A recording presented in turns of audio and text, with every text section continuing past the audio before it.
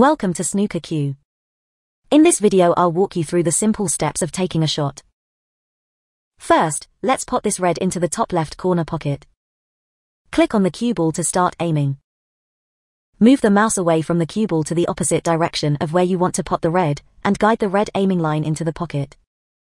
Click again to fix the position. Then, set the power by clicking on the power bar.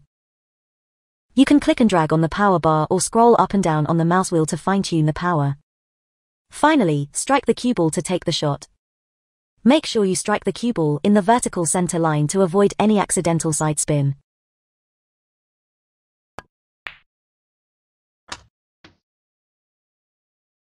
Now, let's pot the black to the bottom left corner pocket. Click on the cue ball to start aiming. Move the mouse away from the cue ball to the opposite direction of where you want to pot the black, and guide the black aiming line into the pocket. Click again to fix the position. Then, set the power. Finally, strike the cue ball to take the shot.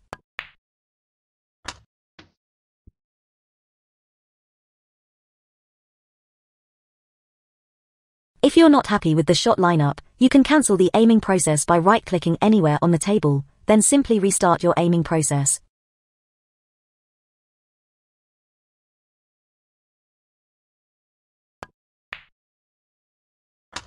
Thank you for watching. Download SnookerQ for free at SnookerQ.com.